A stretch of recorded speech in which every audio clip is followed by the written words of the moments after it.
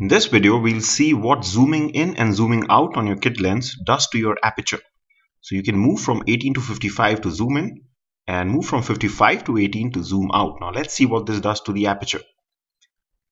You'll see that when you're at 18 mm, you're able to go down all the way to f3.5.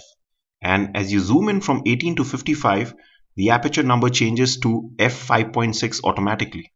And again, if you zoom out from 55 to 18, it again comes back to 3.5. So when you're completely zoomed out at 18 mm, you cannot go down below f3.5. And when you're at 55 mm, you cannot go down below f5.6.